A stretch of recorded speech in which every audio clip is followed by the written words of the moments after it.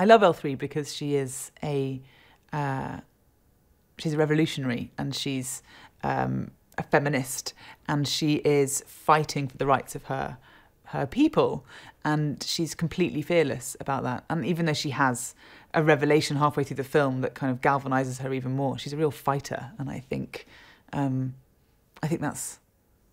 that typifies a lot of the characters. A lot of them are fighters for whatever they believe in, and I really support L3's cause.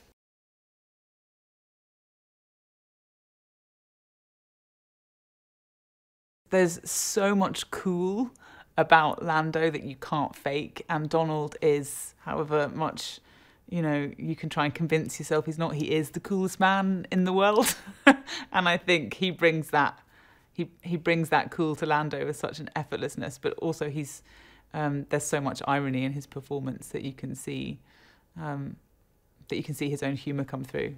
It's very, again, you know, it's very funny and it's heightened because of this world, but it's also really real. All the actors on this have really brought a real humanity and emotional journey to it.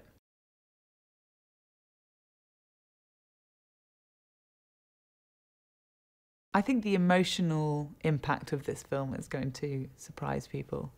I think because it's the origin story of somebody who is known and loved for being quite dismissive of people and being quite distant emotionally.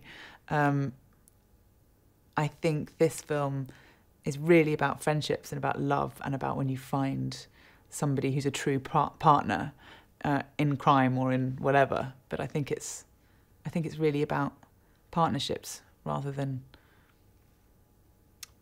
flying solo.